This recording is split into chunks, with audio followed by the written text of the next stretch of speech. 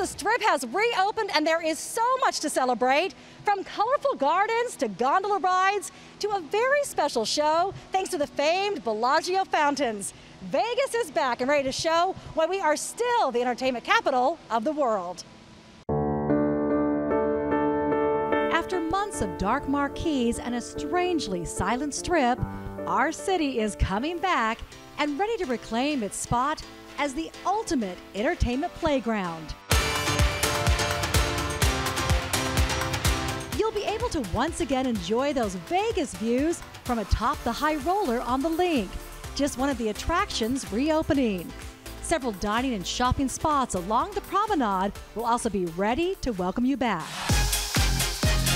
If you're looking for a thrilling return to the Strip, several rides like the Big Shot and Sky Jump at the Strat or the Big Apple roller coaster at New York, New York will certainly propel you out of any quarantine blues. And for those who find shopping a thrill, the Forum Shops at Caesars will be a fashionista's dream destination. But if you're looking for some free fun, a popular kitty wants to say hello. Hello Kitty is part of the new installation of Bellagio's Conservatory and Botanical Garden. The theme is Japan's Journey, and your journey through the exhibit will include markers for safe social distancing, but you can still snap that perfect selfie. Families will also find it sweet that Hershey's Chocolate World is reopening, as well as the Big Apple Arcade. Or how about a trip to Venice without any travel concerns as the famed gondola rides return at the Venetian's Grand Canal. And every night at dusk, you can once again visit Wynn's Lake of Dreams show.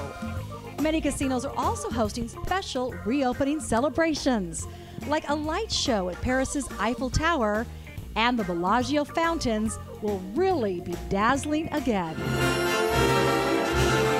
The iconic show has relaunched with 3 songs dedicated to the strength of frontline workers, our country, and the people of Las Vegas.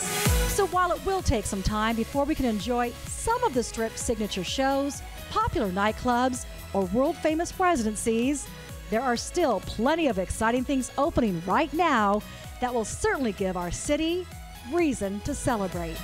It's so exciting to see the Strip finally reopen, and you know, after these last few months, if you're in need of some better luck, well, it's believed if you walk through the Lion's Mouth here at the Conservatory at the Bellagio, it's supposed to swallow evil spirits and bring about good fortune. So who doesn't need that about right now?